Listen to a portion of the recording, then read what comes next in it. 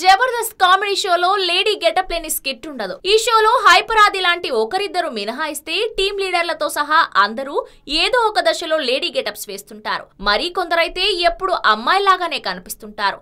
వినోద్, శాంతి స్వరూప్, సాయి తేజ లాంటి వాళ్ళు లేడీ గెటప్లకే పరిమితమైపోయారు. వాళ్ళని వేరే అవతారాల్లో చూసిన వారే లేరు. అయితే వీరిలో సాయి తేజ నిజంగానే ఇప్పుడు అమ్మాయిగా మారిపోయి అందరినీ షాక్ కు గురి చేశాడు. ఇటీవలే సాయి తేజ లింగ మార్పిడి చేసుకుని అమ్మాయిగా మారడం విశేషం. ఒక టీవీ షోలో ఈ విషయాన్ని స్వయంగా అతనే వెల్లడించాడు.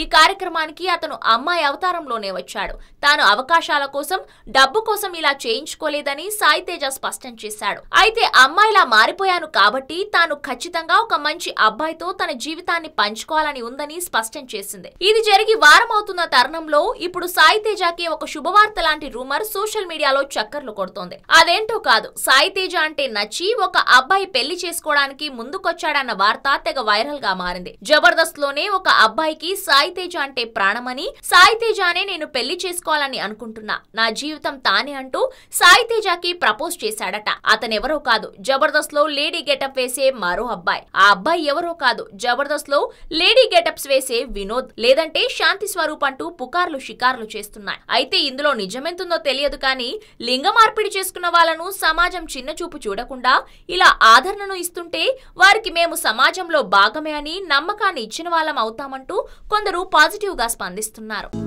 హలో, మిమ్మల్నే యోయో టీవీ యాప్ డౌన్లోడ్ చేసుకున్నారా? ఇంకా లేదా? మీ యాప్ స్టోర్ కి వెళ్ళి వెంటనే డౌన్లోడ్ చేసుకోండి.